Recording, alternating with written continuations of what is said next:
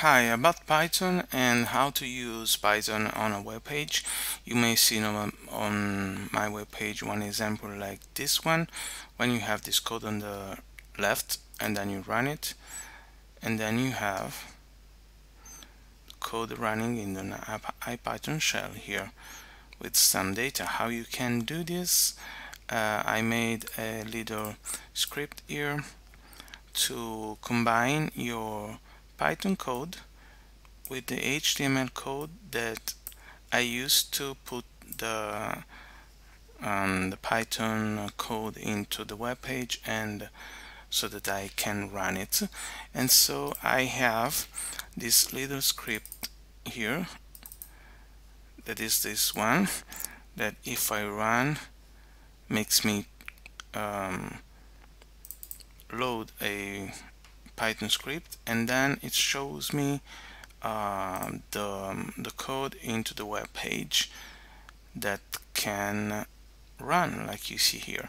Now if I want to put this code into my web page, I just go and see the source of the code.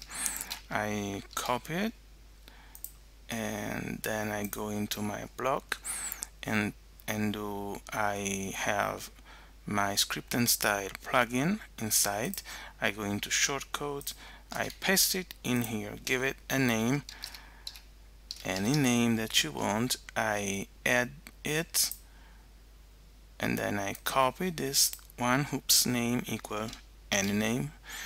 Then I go in the page, copy it, and then I save it, I publish it, and I'm done. I got my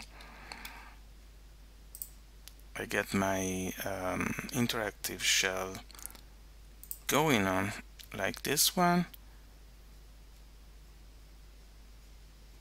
See here, I run it, I run the code so that I can see the code running into my page.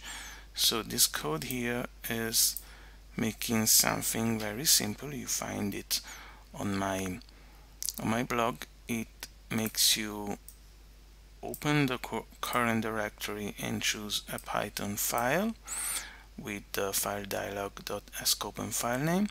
Then it opens this file, and I memorize it. I created this little function here to open a file. It opens the Python file, then opens another file that is this one, codeshell.txt, that you have to have it in the same folder, and this one that is just a wrapper for the HTML code to put into your WordPress site on any site. So then it replaces the code here, this thing here, with the Python code, and save it as an HTML and opens it. So it makes everything fast. As you've seen, I'm gonna run it again. So you choose, this is the code, Python code, and then it makes the page. The code here is this one. This is the Python code. A very simple scrape of a page with some data about coronavirus, and that I use it in some post. And so that is how I put my interactive shell with Python on my web page.